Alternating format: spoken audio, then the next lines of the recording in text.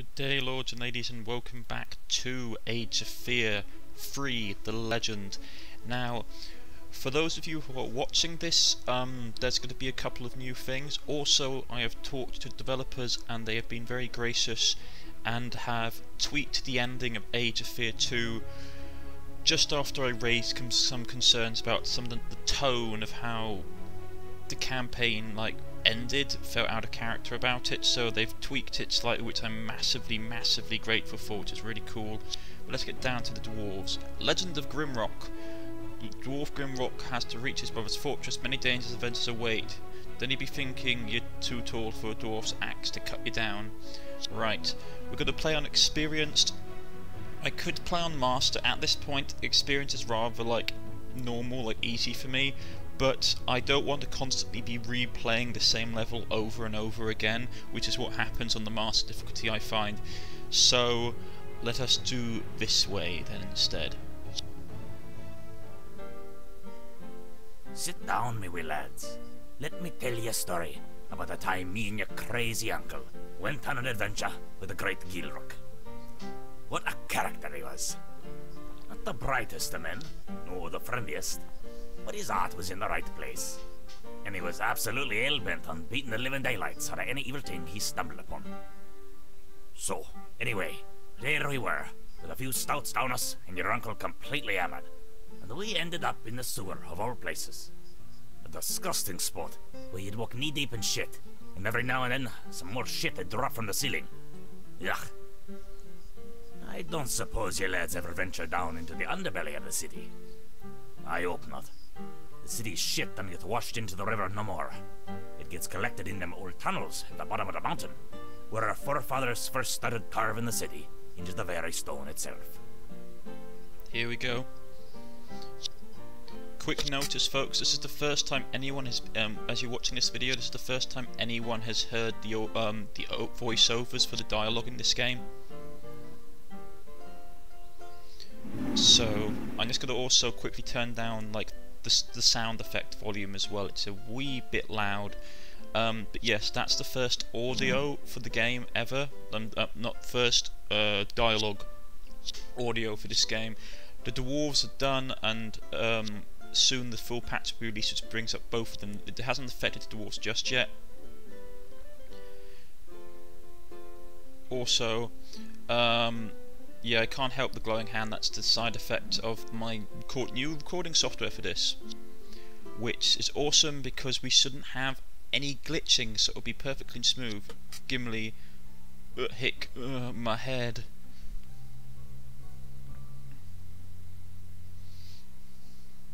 Dorian, shut your mouth. Gimli, the bastard, he, Aaron, what? Don't give us that rubbish.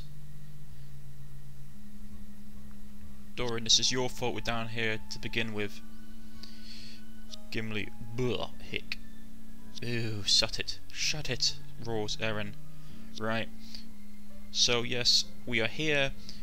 Nicely, as you can see, we don't have any screen tear, which is fantastic, and I'm really pleased about this. It took me and the developers, well, I say myself that the developers did all the hard work.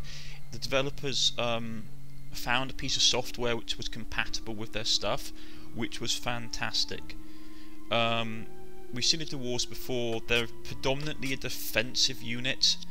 In my experience of fighting against them, you do not want to be massively aggressive. You can be, but most of their characters do not get multiple attacks, so you really have to play a sealed wall, like a creeping sealed wall advance. Plague rats, yeah, there, we've got plague rats. So here we go. We have no glitching for the first time, which is fantastic. We do have the little yellow circle around our cursor. That's the side effect of the software, but that's about it.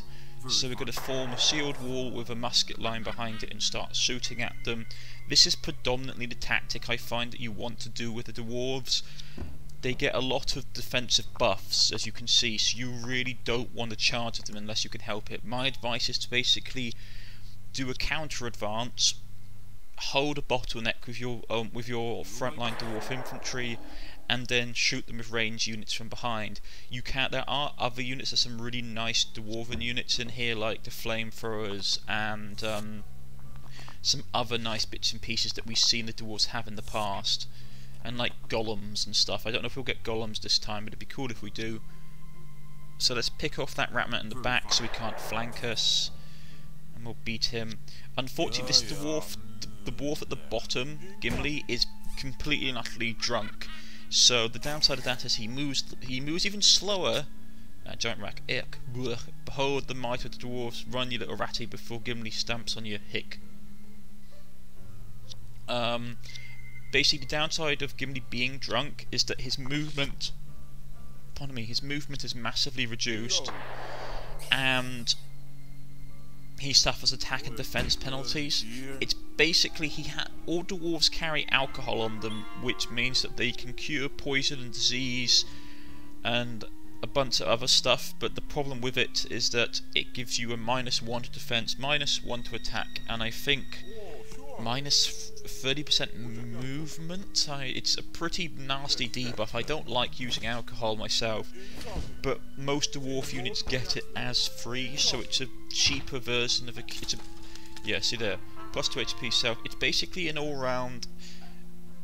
It's one of those balancing things, which is that if you can afford to like take the stat debuff, you can use the alcohol rather than a straight up healing potion, and it's cheaper. Oh, I like my rifle. Do you like my rifle? Right. But yeah, the walls move a lot slower than normal forces. We're shooting this slime up here. It's a bit hard to see. That's the only thing I would say, that they may want to increase the white question marks over objects slightly, or at least change the colour of this rubble, because it's really hard to see.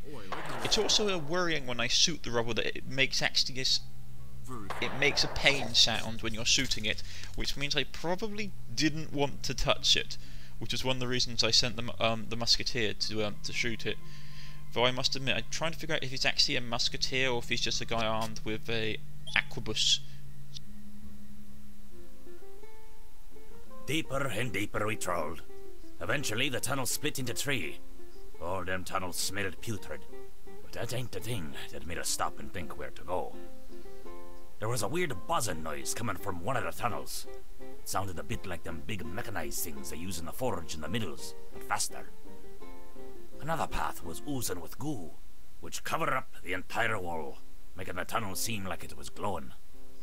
And the last, there was the strong smell of rotten meat mixed in with the smell of the sewer. A grand selection of ways forward, wouldn't you say, kids? Now, which one of them paths did you think we took? Gimli, hick. Nasty beast. How did the rats even get this big, demanded Doran? Stinking business, replied Eren. Ah, gods, this smell. What next? Right, so we can fight the zombies, fight the goo, or basically miss the fight completely. I'm not a fan of fighting slimes, to be honest. They regenerate and it's always a pain, so let's fight the zombies instead. And also I'm wondering why there are zombies in the sewers of a dwarf city.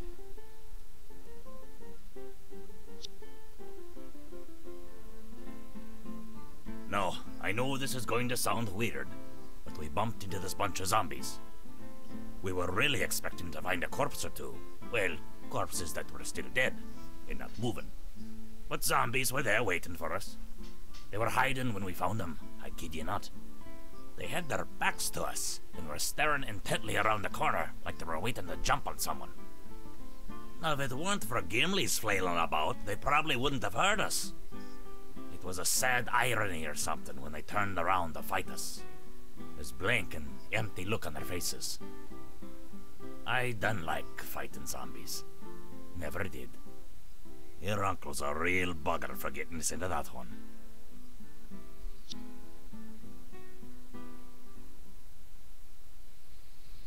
Right.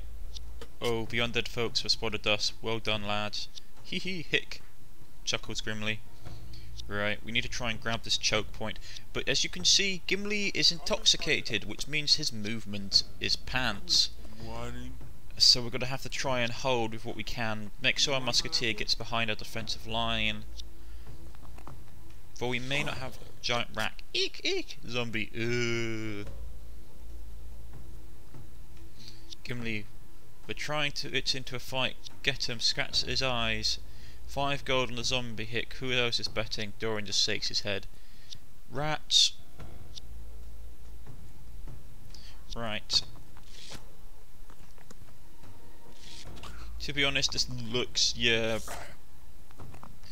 This actually isn't going to be as hard a fight as I thought. The rats, the AI in this battle is fairly competent, or the AI, actually, that's a lie. The AI in these games tends to be actually very competent. So what will happen? The AI is going to start mobbing the wounded units straight away, so that these zombies will not last long at all. This isn't one of these games where a unit will get really weakened and the AI will go and fight someone else. It's literally the AI is going to start mobbing stuff. So we better start killing some of these rats before they come for us. Though unfortunately it does mean we'll get less experience because the enemy units are killing them. Yeah, they kill that and they get the money as well. Actually wait, we got the money for that. Oh cool. I always thought that the unit that killed it got the funds. We're going to take a shot at the poisons, that the plague rats. They really don't want to get disease. Dwarves have got a defense up. So, well, actually, to be honest, I would like the sheer amount of the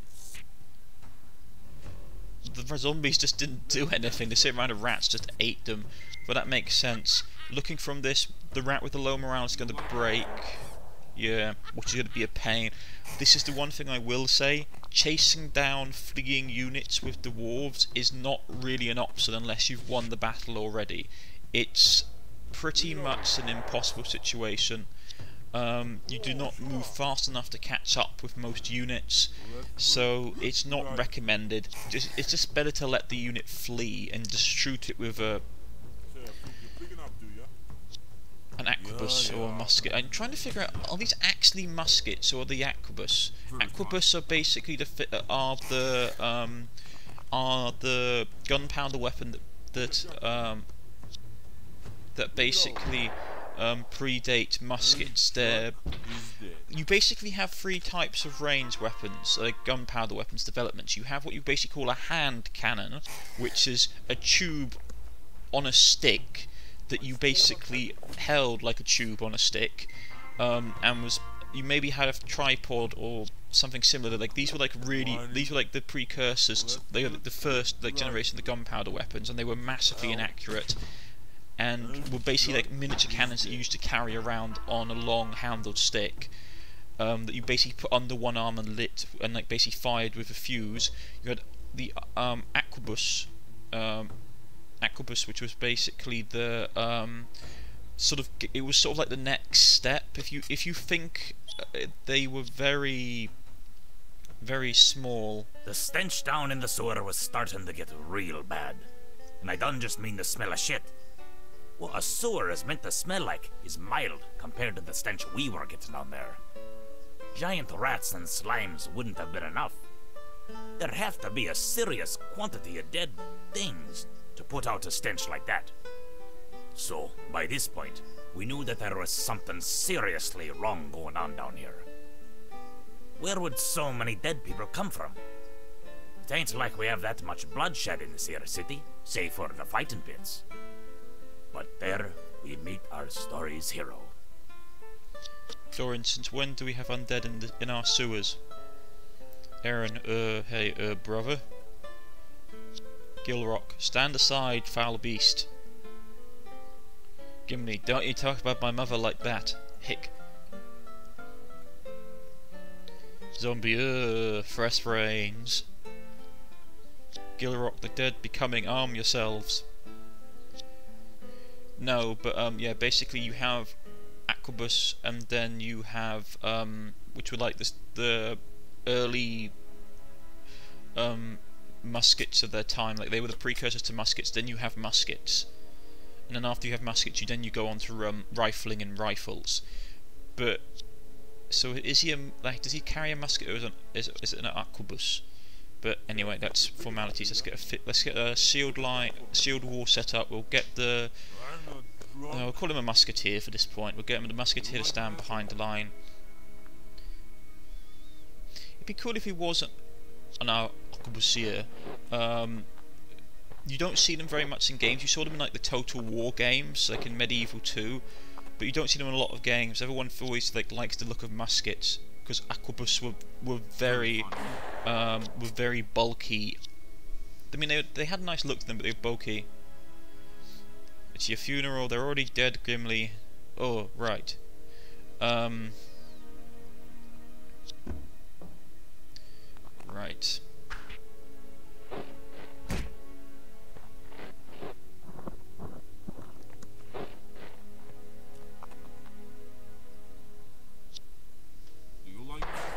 We're gonna butcher them because all our characters don't really, even like the dwarf heroes, from what I can see, like I've been told by people, the dwarf heroes don't really get a lot of attacks. They're much more like they're more like damage sponges, which they have a lot of health and a lot of defense, but they don't have many attacks.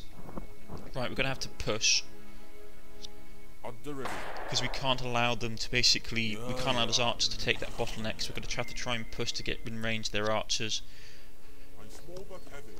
Fortunately, we're dwarves, so we have high armor value. Disease is a pain.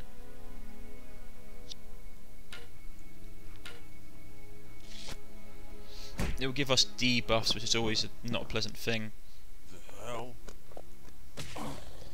We'll finish him off with the... No, that's a bad miss on my part. Right, we need to push on really and take this gap. Fortunately, they've blocked the other zombie in, which isn't too bad. I'm gonna shoot him. Right, I was hoping to try and get a double attack off, but we can't because the drunk dwarf's at the bottom and he's got absolutely terrible movement. He's going to be a massive liability, I'm not going to lie. He can't get past because of the placement of the dwarf warrior. Right, we've killed him off. That one zombie's walking about, it's not a massive issue. We can still run him down. Oh, I like my rifle.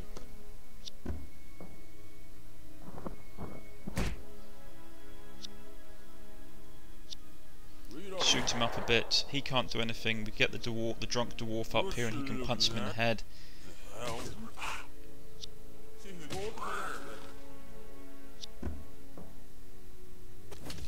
Excellent. We'll finish him off with the musketeer. No, but if you guys want to know what like arquebus, yeah, an arquebus. So the problem is you have arquebus and you have arbalists, which are arbalists are heavy crossbow users from the late medieval period, and arquebus are the early type of basically early type of musket. I always get them confused. But yeah, we'll have him finish him off. This looks like to be a very defensive campaign from what I've seen so far, and what I've experienced fighting against the dwarves is that every time I beat the dwarves it was because the dwarves were overly aggressive in their movement. I could have literally just if they'd held a defensive position and not advanced and put up a defensive shield wall, my units would have had a real problem. But the AI tends to be quite aggressive, so I find this game to be better to be a counter-attacking player rather than a massively offensive one, unless you have the right setup for it, because obviously it's not the best situation.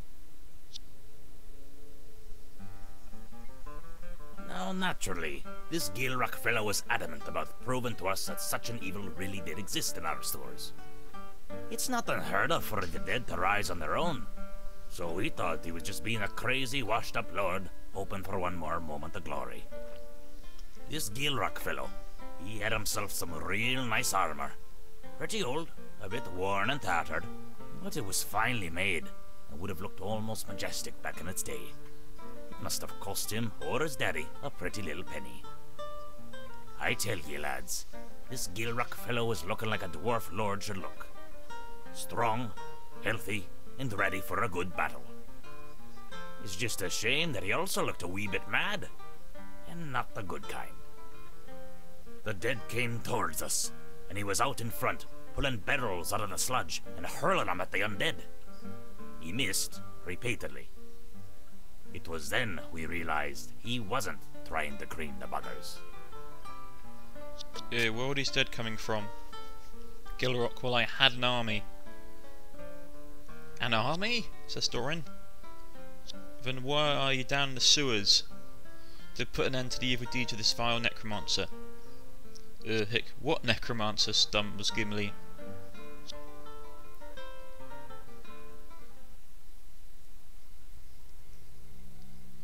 Who's there? Stutters the necromancer.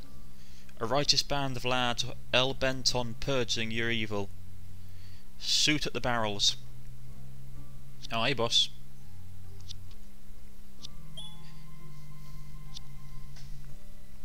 Right, so explosive barrels.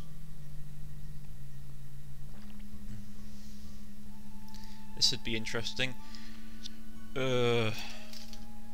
Maybe not that one. We only get one. We can't get any of them. We had to be careful with those, because if we set the bottom ones off, we probably won't get the necromancer. We need to drag him in closer. So let's shoot these barrels up here first. That'll probably do it. Yeah. Up the river. Kaboom! Aha! Gimli roars with laughter. That was awesome, Gilrock. Aye, them gunpowder barrels pack a wee punch. For I will actually say that back in the medieval period, gunpowder was like a massively valuable commodity, and you didn't do this kind of thing. You didn't waste massive amounts of gunpowder unless you really had to. Right, Necromancer's put himself in a dumb place, so we've got to shoot the barrels and take most of his forces to hell with him. Let's do this. Yeah, we'll start off with that one. It would cause a chain reaction and take a whole load of them with him. You like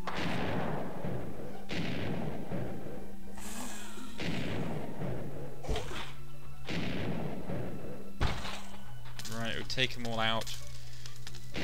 The downside of this is, screams the Necromancer. Hey, you dropped something. Oh, it's your head, chuckles Gilrock. Master, what happened, Master? Master, your brain fell out. Master's brain, tasty. Nothing like a fresh cracked noggin, eh? That's disgusting, roars Grimlock. A zombie, don't forget the rest of him. I'm surprised the zombies are talking. That's actually a rather worrisome thing. Right, so how many... Right, we're not in range to shoot any of the other barrels. There's no real barrels around, so we might have to try and relocate our position a bit. And try and just... looking from it, we're going to probably have to try and box them in so we can still get them with the blast, which is not fantastic. Yeah, let's just try and play our luck. We may just have to do a good old-fashioned hack fest with zombies, which isn't fantastic with the dwarves because they don't have very many attacks. And there's a lot of them, and they've got an abomination, so we'll send out our dwarf hero as bait. This dwarf, I'm telling you, this drunk dwarf is going to be the thing that breaks my unit. We're not in range of those two barrels down the bottom. I need to get about there. It's not great because the enemy AI is probably going to charge us, but we should hopefully manage to do something about it. Yeah, the enemy AI charged. It's not great.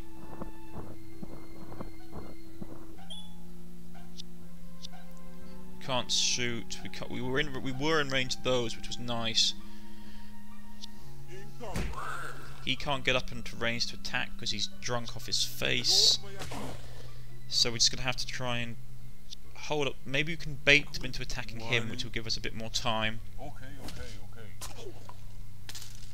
The abomination has a bigger movement, has a bigger area, so he may be more susceptible to the explosion. Yeah, he might still just be in range. Is he still in range? That guy is. Yeah, let's go for that one. I think we can probably kill off the abomination just about. Yeah, there we go. Excellent. The abomination out of the way, we can just start pummeling on these zombies.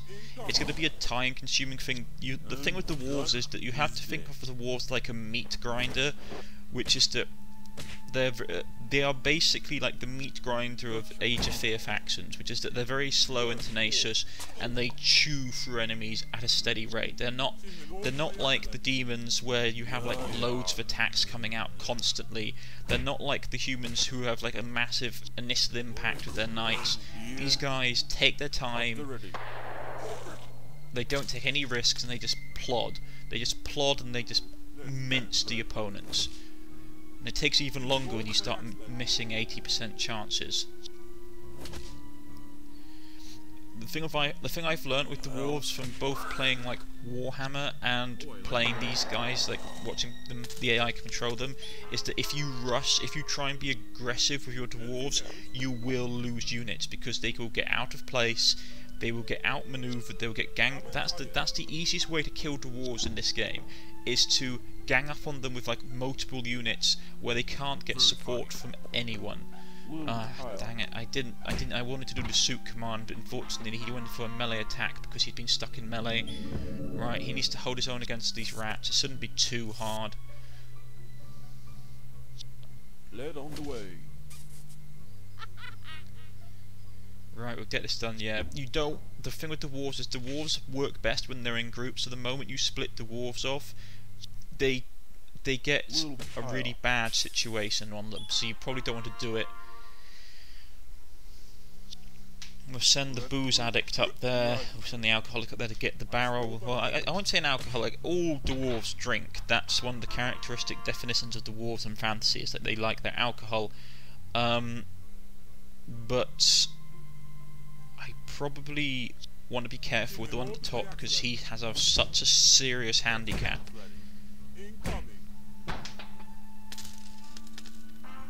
I mean, I don't know if it's affecting his actual stats. If it does, it means he's an even weaker unit than I think he is. He may just have reduced movement. Whining. What you looking at? Left foot, right foot. You like me, don't you? Alright, he can't get up there, so we're going to have to send a musketeer to do it. I always find it strange that some places you think you can get units to fit in, you can't. Right, let's shoot him with the musket.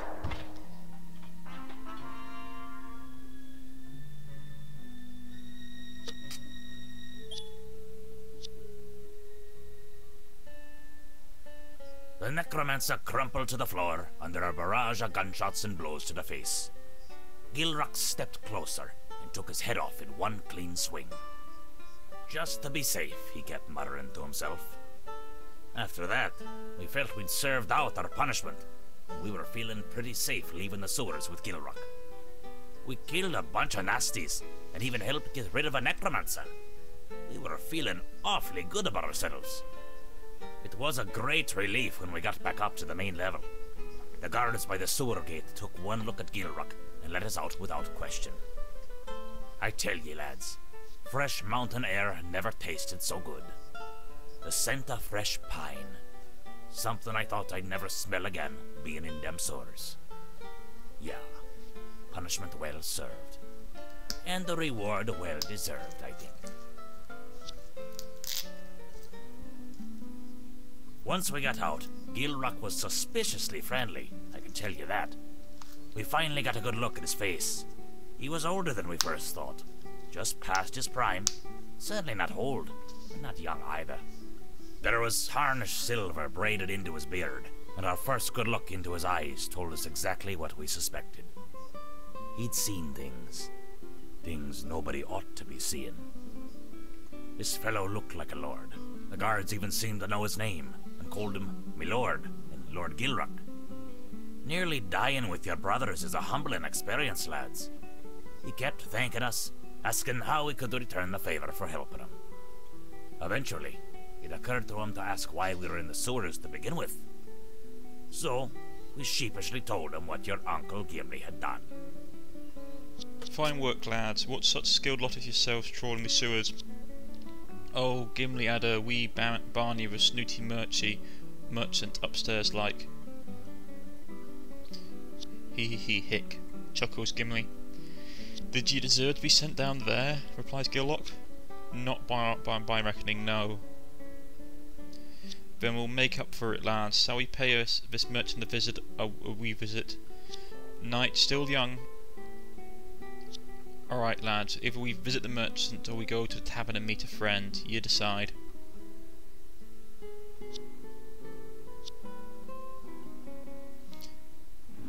And some more story stuff opens up. Side missions. Excellent, excellent, excellent. And that's where we're going to stop for the day, ladies and gentlemen. This has been Age of Fear Free, the legend. I've been Cornish-Knight. This has been Age of Fear Free. If you would like, please press the like button. If you want to subscribe, please press the subscription button. You can follow me on Twitter, you can follow me on Steam, or leave a comment in the comment sections. And I shall see you all next time on the next episode of Age of Fear Free.